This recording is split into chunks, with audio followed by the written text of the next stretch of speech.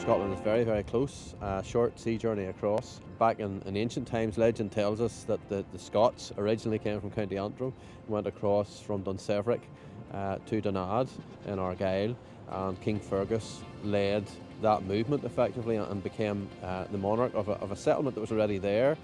It's the best known of the Scottish settlements, the Kingdom of Dalriada on both sides of the Channel, but research would suggest that a lot of what we now call Scotland was settled by people from Antrim and down in ancient times. So when Fergus goes across, he more or less makes this joint kingdom that straddles the North Channel and exists for a time, and gives us a fantastic legacy in this part of Northern Ireland.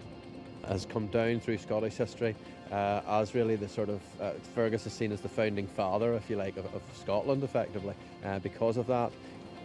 Travelling by water was by far the easiest, safest and simplest way to get around. On land you had swamps, you had forests, you had perhaps tribes that weren't too hospitable towards yourself, so it was much easier to get across.